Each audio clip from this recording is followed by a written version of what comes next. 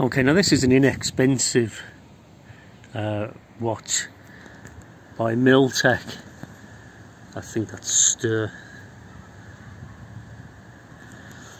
And it's a retro copy, obviously, of the Luftwaffe issue Navigator's Watch for aircrew.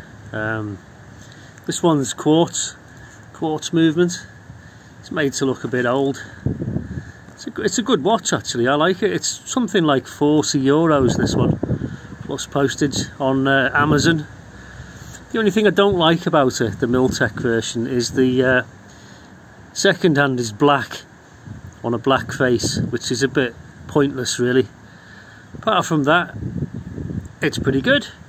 I like it. There's a lot of expensive repros out there at the moment, and I can't think why anyone would want to spend a lot of money on a watch.